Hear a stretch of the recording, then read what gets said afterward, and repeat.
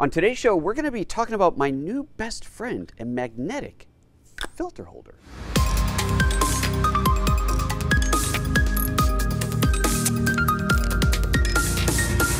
Good morning and welcome to PhotoJoseph's Photo Moment, the first live 3 times a week show here at youtube.com/PhotoJoseph, all about things photo, video, sometimes live streaming related. And today we're talking about something that is both photo and video. Essentially, if you has camera, you probably are going to want one of these. So here's how this started. First of all, spoiler alert, we're talking about a magnetic filter holder. The ability to very quickly and easily attach your filter, any kind of filter, to your camera.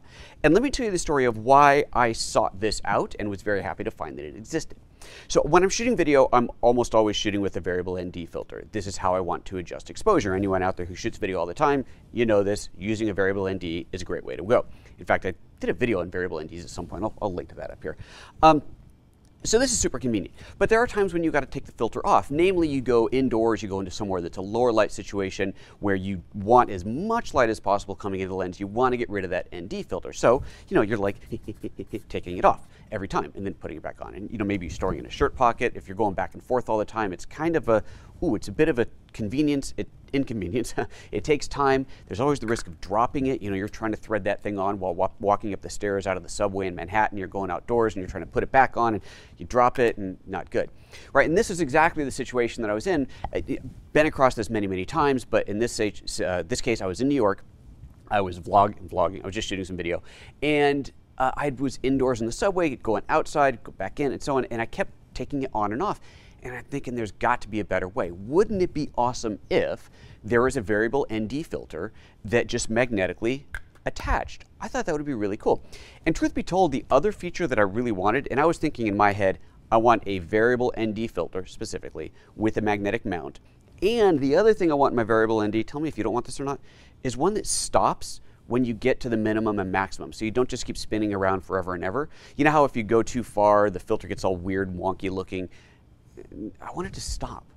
So I went to the video department at B&H and I said, hey, this is what I'm looking for.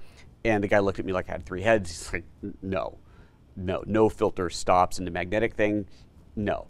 And then the other guy listening, he overheard and he goes, go up to the photo department. I think they have something up there. Okay, so I go to the photo department, start talking to a chap up there. And he goes, I got good news and I got bad news. First of all, the stopping thing, nobody makes that as far as anybody knows. If anybody out there knows of one, tell me. I'd love to have that. But that magnetic thing, he goes, it's not built into the filter, it's an adapter. I go, ooh? He says, yeah, this way you can put any filter you want on it. So you can put your ND on there, you can put a polarizer on there, you put whatever you want.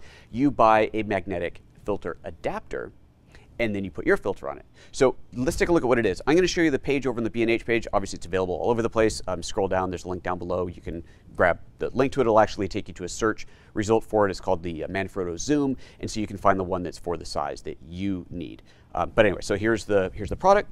XUME, the one that I have is a 67 millimeter because that's basically the biggest that I use.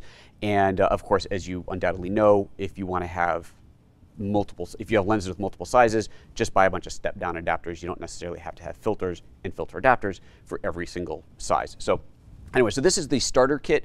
You get 2 parts. This is what I bought. You have the part that attaches to the camera itself, and then the part that attaches to the filter. And then you can see here there's a drop down to get a bunch of different sizes. They even make a lens cap, so you could have a magnetic lens cap because your original lens cap is probably not going to fit anymore. Even when you take the filter off, whatever filter you've got on there, it still probably isn't going to fit. So you've got that option, or maybe you just buy a regular lens cap that will attach over your filter. It's just up to you and your uses. I didn't buy any new lens caps. I just bought the adapters on there.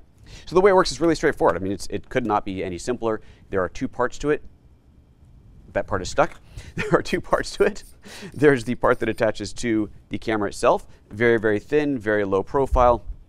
Very low profile, actually, which is quite good. Very thin on there, and you simply attach that to your camera, attach the other end of that to whatever filter you want. And incidentally, you would need one of these for your camera, for your lens, and then you could buy multiple of this end, multiple of the ones that go onto the filter, and so you don't have to take them off the filter as well. So if you're constantly swapping, let's say, between an ND and a polarizing filter, instead of having to screw those on and off, you just get multiples of these. You can buy them in separate parts or buy them as the kit like I did here. So this just goes on, and as you can see, it's about as straightforward and easy as it gets. So here, let me do this. I'm going to show you kind of just, it's very good. Like it's It's not going to grab, well, it kind of grabs it out of my hand, but it's a pretty good strong thing. And I don't have to get real, like I just do that and it's on, like boom, it's in place, it's in the right place. I just go and it's in.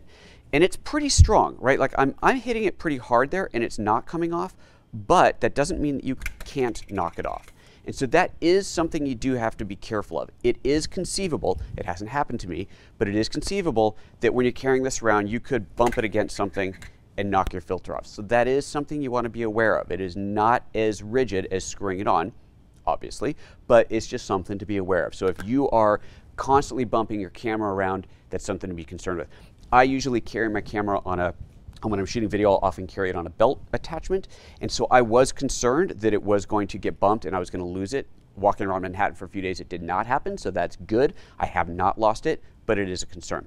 The other thing that is interesting and is, I'm not going to call it a problem, but it does make me wish that the magnets were a little bit stronger in here. Let me go for a close-up here. And so first of all, let's talk about an advantage of this. You know, with a variable ND filter, so here's my filter, there's the dot that is the center point, and you know, you got your minimum and maximum. When you just screw this filter onto your lens, that dot never lines up with the top of it, right? It, like maybe it's probably at the bottom or somewhere on the side, and you're like looking at it going, okay, I want to find the starting point, so I got to find the dot to start. Well, there's the dot today, and you line it up to the minimum, and then now you know your range. Now, because it's magnetic, it's free spinning, so you can put it wherever you want, which is actually really quite good. Right, so I go in here and I find my dot. Where's my dot? Let's see here. Where's the dot on the filter? Let's find that it's somewhere on here. There it is. So there's the dot on the filter. I want to line that up with the top of the lens, so I put that on, and now my minimum and maximum lineup dot is right at the top, which is great, right? That's really cool. But here's the potential problem, and it is a little bit of a problem. So this one is spinning. It's spinning. But did you see the dot move? So I spin it, oop, did you see it move again? So depending on how hard you hold it, how you're spinning it, you could end up, and now I'm going to force it to go, but you could end up spinning the entire filter mechanism, so the magnetic part of it, and not actually rotating the filter. So it's something you'd have to be very cautious of, especially if you're trying to make a change to the filter during a shot. So if you're shooting live, you're actually recording, and you want to rotate the variable ND through a shot, for example, you're moving from indoors to outdoors, you want to do a rotation as you change scenes, change environments, then you do have to be aware that you may end up rotating the filter and not actually rotating the variable ND or the polarizer, whatever it is, but actually just spinning the two magnetic pieces against each other. I wish the magnet was stronger. That's the thing. If the magnet was considerably stronger, then it would probably not happen. But it's a minor complaint. Again, it hasn't been, I wouldn't call it a problem. It's been a minor annoyance, but I wouldn't say it was a problem. And again, the other risk being that you could knock it off, but that also has not been a problem. Overall, I think it's fantastic. It's been really, really convenient. I'm really glad that I bought it. And for those who are wondering, when I tweeted the pictures from B&H, this is what was in one of those bags. So yeah, I think it's a great product. I'm stoked on it. Hey, let's jump over to the Q&A portion of the show. If you are watching live, you know what to do. Drop questions into the Q&A, put at PhotoJoseph in front of them. If you're not watching live, just drop your questions later on in a comment anywhere, and I'll do my best to get to them. And as always, if you want to support the show, the best way to do that is to head over to photojoseph.com/support and consider joining as a member. That's probably the most fun way to do it, where we have all kinds of good stuff that we get as members of photojoseph.com, including access to a very small, private, exclusive Facebook group where I am directly involved, and you're most likely to get your questions answered from me quickly in there. So there's that. All right, let's head over to the Q&A. We'll see you over there in just a moment.